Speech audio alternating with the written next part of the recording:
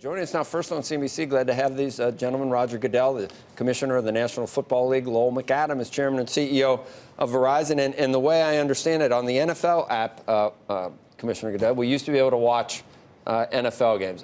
This extends the availability of that to be on Verizon. I'm trying to figure out whether this is good for you, Lowell, or not, because now AT&T and T-Mobile can now have access to this. But it's certainly, the distribution for NFL is greatly increase from this. Well, Joe, I guess I'd start first with our thoughts and prayers for Yes. everyone over at Times Square, of course. But for this relationship, I think why it's so great, it's great for our consumers, for our fans, because the NFL games are going to be much more accessible on mobile devices. And that's something that we think our fans will really enjoy. We see more and more of our fans moving to new devices, particularly their phone, to get content.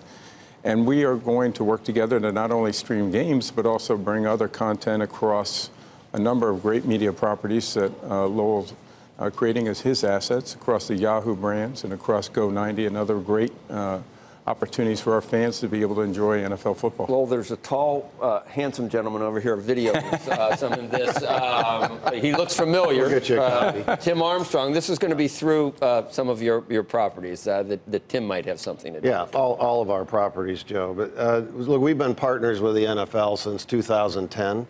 And it's been great for the Verizon shareholder and for our customers. What this does is it expands that across all of the Verizon properties. As you know, we've been moving very heavily into digital through our Oath properties, Yahoo and AOL.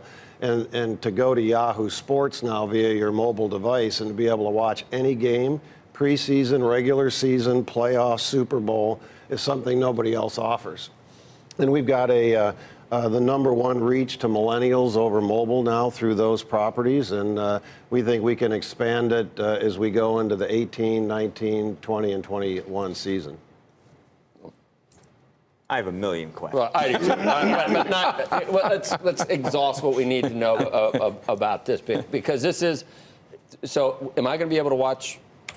I'm not going to say the Bengals. Let's say I happen to like some other team now. Let's say I've adopted, I don't know, the Eagles or the Patriots, or I'm afraid to. Fair weather friend. Yeah, fair weather.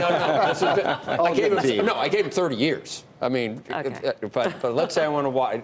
Can I watch any game I want on my phone? Yeah, it's in market, and that's some of the differences that you see. It'll be in market as well as out of market, and literally every game. And you know, Roger said this, it'll not just be the game. We'll have highlights, we'll have original content, we'll have behind the scenes, all of that on Yahoo Sports. And this is the first step for us, Joe, on building this as a sports pillar of the company. So we have NFL, we have relationships with the NBA, other leagues, and we're going to be expanding this, but the NFL's our cornerstone partner. Does any of this, though, compete directly or even indirectly with so many of your other network partners, and how do they feel about it? You know, Andrew, that's a big part of this. We retained our mobile rights in our negotiations on our networks, and we want to make sure that whatever we do is complementary with the network partners. We think this is reaching consumers that aren't actually watching on television. They're looking to watch on other devices, and we want to make sure that we're there. That's part of the changing television landscape and the media landscape, that we need to be in those places. But if I'm broadcasting the game on linear and he's broadcasting the game on mobile, over time, given the way television is going, more people are going to watch. And how's that going to affect my... That's happening regardless, Andrew, right? I mean, you see the linear model. Yeah, look, we've been predicting this for years, that it's beginning to break down. Right. You see more and more, especially the younger generation, never had service into their homes. So they don't have access to the NFL, and this gives them access. So I think we're very complementary. So when we see viewership in Week 10 for the NFL down 18%, which brings the whole year to a decline of 7%, according to J.P. Morgan.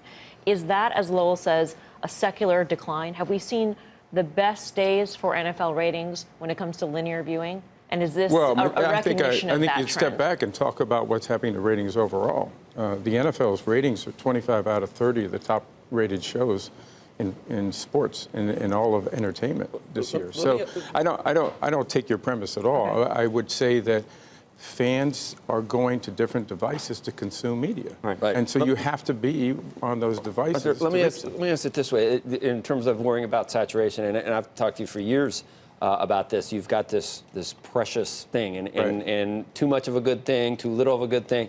So that some people have said, Thursday, maybe we shouldn't be doing Thursday. Maybe that's oversaturation. This doesn't sound like oversaturation. This just sounds like more people being able to watch what's already happening. You're not really expanding the number of games. You just have more. And I don't think that would. I think it makes sense that way in terms of. But do you worry? Is there too much? Are there too many games on too many days? Joe, we always look at that, and we're very cautious. You never want to reach that point. But our season is shorter than any other season in professional sports by a long shot. I think every one of our games means something. We make them events. Thursday night is now the number 2 show in all of entertainment. Right. So for us, we don't think it's reached an oversaturation point, but we're conscious of that. And we're going to make sure that when we do something, we do it well and we do it as an event. Right. There are parts of society that, I don't know, they're mad about the kneeling, so you're going to see pictures on certain news sites of stadiums that appear to be empty, and I saw a long list of them. Again, they're not empty, but just a lot of open seats. How do you explain what's happening in stadiums? Is attendance down in stadiums, and what's it due to? Our attendance is off about 1%. And remember, we have 2 teams that are going through major transitions in Los Angeles, playing in 2 different temporary stadiums. Well, doing well, though. We have a team that's be moving to Las Vegas shortly. So, we're very, very pleased where our attendance are. We always want to see those numbers go up, but we're about 98% of capacity. So the seats are, what are those pictures? Well, you always get that when you get that late in the season, particularly if the team isn't in the run and you get that. The other thing we see an awful lot of, that our stadiums are so good now that fans are staying back inside and enjoying the premium aspect of it. And you see a lot of empty seats there, and that's another challenge for us. But overall, we have to work harder to get people into our stadiums. On the issue of the kneeling, I just have one Colin Kaepernick question. There was reports earlier that the NFL invited Colin Kaepernick to meet with you, and then that he may have said, yes, I want to do that, but I want to bring a mediator with us, and then the NFL said no. What's the state of play with these kind of conversations and where you stand on all of this? Well, it's a little more complicated. We've always invited Colin to come over. He's welcome to come over and meet at any point in time, so we had an open door on that.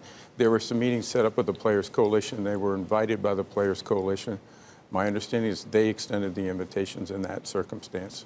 But he's always welcome to join that. And the Players Coalition is an entity that we've been working very closely with, and frankly, we've had unprecedented dialogue. Do you think he should be playing? You look at the other quarterbacks in the league. I think that's every club's got to make those decisions, Andrew. I mean, they make those decisions based on a lot of factors that are best for their football team, and when they do that, that's what's in the best interest. But when you see LeBron James and other people outside of football say he's being blackballed, what do you think about that? I don't agree with that. Roger, I think our teams are making the best decisions for what they need as a football team. I've gone back and forth on the chicken and egg thing. Without the fans, you don't have football. Without the football players, there would be no fans. So it's a chicken and egg thing. But you've gotten criticism probably from you're coddling the players, you're coddling the owners. You've got to take the long game. I would imagine. You've got some negotiations coming up down the road with the players. You don't want the players to feel like they're something other than employees. I mean, the owners don't. They aren't going to tell the players what they absolutely have to do, because we all have freedom of speech and everything else. But is there a way to walk that line where you register a protest just not during the anthem? That's sort of what some teams have come up with, but you can't. Can you actually say don't do it during the anthem? Then that's going to say there's going to be people that chafe under that. Well, Joe, we respect. How are you going to do this? We respect our players, and right. We've had an incredible amount of dialogue between the league, the owners, the players, and what we've tried to do is create a new platform, which you're seeing unfold actually over the last several weeks and going forward, that is going to give them an opportunity and for us to highlight their important work in the community to make their communities better. And we think that is going to serve. That's what the players really wanted. These are issues that we want to address in these communities, and we want the NFL's support. But they're still kneeling yesterday, quite a few, right? Very limited number, and we think that we're going to be able to address that at some point. And eventually there'll be... We hope to get... We want all our players But it'll standing. never be an edict that says no kneeling during the anthem, or you must stand during the anthem. That's not coming. I think from our standpoint, we think we're going to be able to address this effectively. I got one important question for Lowell and one final important question for Roger. Lowell, Time Warner, AT&T, Disney, Fox. Your take on both? Well, I would have bet, Andrew, I think you and I talked about this at Sun Valley. I would have bet that the AT&T Time Warner deal would get approved. Now it's all up in the air. And I think that shadow is cast over any media merger here until that's resolved. I don't think you can bet on whether a Disney, Fox, or anything else would get approved. Does that change your own calculus in terms of deal making? Well, we've been very digitally focused for a while, and most of those companies there's no overlap, doesn't impact the linear model, and so we think that's an easier path for us, but it's the one we'd be on regardless. I have a follow-up question to that. From a competitive standpoint and then from an industry standpoint, do you hope that AT&T Time Warner deal goes through? I don't think it matters, to be honest. They certainly think it'll provide some competitive advantage to them, but from an overall industry perspective, I'm not sure it matters. It doesn't matter if it goes through or not goes through? If it goes through or it doesn't go through. So time heals, hopefully, Commissioner, but I just wonder if there will ever be possible you can't satisfy all the people all the time. It seems like there'll be certain fans that are just mad that for example, I saw the Army-Navy game and something got retweeted about no one's kneeling for the Army-Navy game. So there's going to be people that are just upset about that. And there's going to be players that if they're not allowed to express themselves about what they see are society's ills, they're never going to be satisfied. So you're never going to, it's not going to be a perfect, I don't envy you. Well, I do envy you, actually. I saw your contract. But it is very difficult to find a middle ground that satisfies everybody, isn't it? I think that's true, and I think what you have to do, particularly when you have 200 million fans, people have different perspectives. Our players have different perspectives. Our owners have different perspectives. I think what we have been able to demonstrate here, though, is that there's a need for respect and understanding one another and really, truly understand the underlying issues so that we can help address those collectively and hopefully avoid these kind of situations. And that's our hope. Yep. We want all our players standing. We want all our personnel standing. Have you spoken to Jerry Jones? You guys okay? Yes. Oh, sure. Yeah. Did you see the viewers Cowboys? And they want to know about was the plane request real? That's what they want to know. What plane request? Where'd you get that? Yeah, no. I guess you go ahead. I'm looking at the tweet. The report about a plane for life. I would want the plane for life too, by the way. No, anything I'll have as far as access to an airplane, I pay for. So. Yeah, okay. I tried to undercut you. I did. I said I'll do it for 20 plus a turboprop, and I had no takers though. No takers though either. Actually, yesterday, you watched the poor Giants with.